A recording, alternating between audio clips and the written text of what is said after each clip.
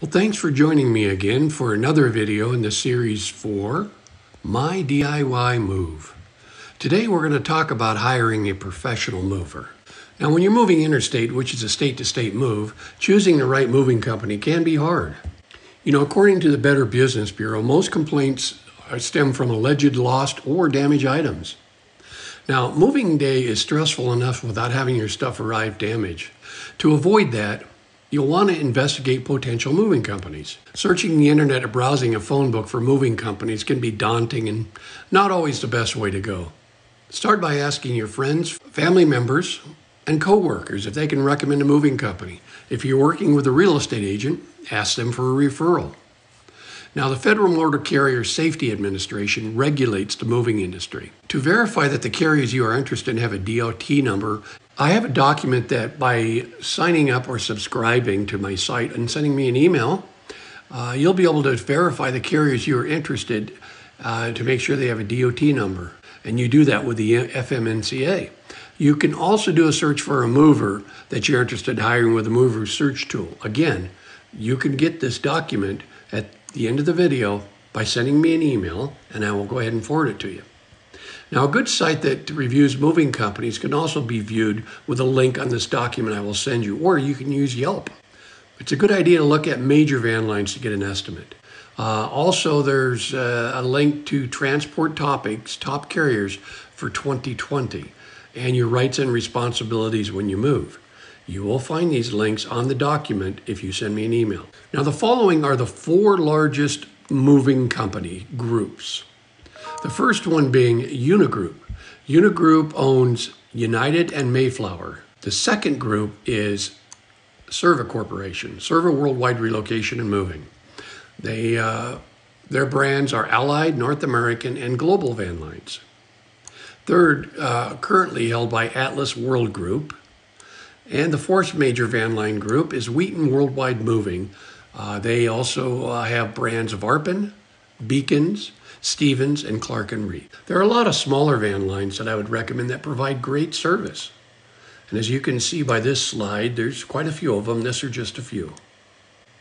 Now, most reputable moving companies won't ask for a cash deposit before you move. They will require you to pay COD or cash on delivery.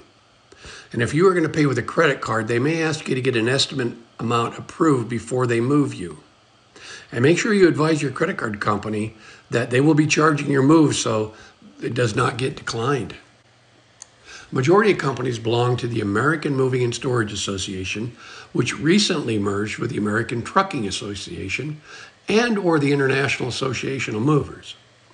Make sure you ask for a business card and pull up the mover's website, and then look up the listed address online through the phone book or on the internet.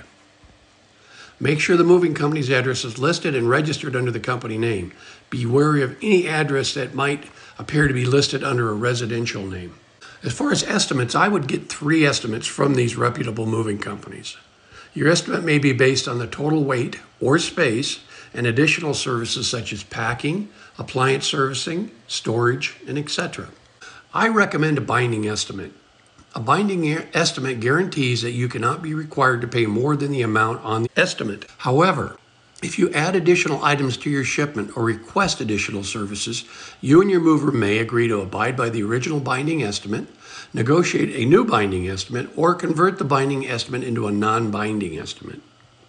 Now, if you are unable to pay 100% of the charges on a binding estimate, your mover may place your shipment in storage at your expense until the required charges, including the cost of storage, are paid. A non-binding estimate is intended to provide you with an approximate cost of the move. It's not a guarantee of your final cost, but it should be reasonably accurate. The estimate must indicate your final charges will be based on the actual weight of your shipment, the services provided, and the mover's published tariff. Therefore, the amount of your mover's non-binding estimate may be different than the amount you ultimately have to pay. A non-binding estimate must be in writing and clearly describe the shipment and all services provided.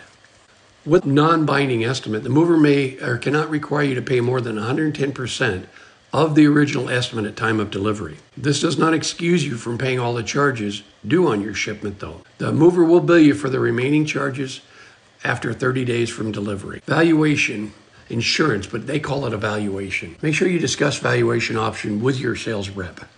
Full replacement value protection is what I recommend. That's option 1. Option 2 is the waiver of full replacement value protection. It equates to 60 cents per pound per article. An example of this coverage is if a mover drops a 20-pound flat screen TV, they are only liable for 20 pounds times 60 cents per pound, or $12. So I don't recommend that. Make sure you show the estimator everything you'll be moving, including everything that needs to be packed by the mover, or if you're doing the moving. It's important that nothing is missed. If you forget to tell the estimator and add it in, you'll be charged for the weight or cube, depending upon how they construct their tariffs. Now, packing. Make sure you communicate with your sales rep whether you'll be doing all the packing or you want the company to do a partial or a full pack. Be sure to advise them if you're going to need storage at destination. If the storage is going to be with the mover you are using, the liability will carry through until you deliver into your new home. The cost will also be included in the estimate. If you are having it delivered to a mini storage, there may be additional costs for delivery due to conditions of where the unit is located, as well as the additional delivery charge. If you deliver to a mini storage, your valuation will terminate once it's delivered. It's very important you check for any damage to furniture or boxes that may be crushed or dented, and make note on the inventory, or your claim will most likely be denied. The reason they will deny the claim is because they will not be delivering it to your new home. The assumption will be made that you or the local company you hired created the damage. The driver will inventory your furniture and boxes before he or she loads. Please confirm the damage the driver has written is there. This is considered pre-existing in origin. At destination, it's important to confirm all items on inventory have been checked off and delivered. You will need to note any new damage on the inventory, so when you file a claim, it will be covered. That is a very important part. Now, when moving intrastate or locally, intrastate will be moving within the same state. Movers may or may not be regulated by a state organization. Depending upon the state's rules, a move may be priced based on weight, or it might be hourly. Most states use weight to price on mileage over 100 miles from origin to destination.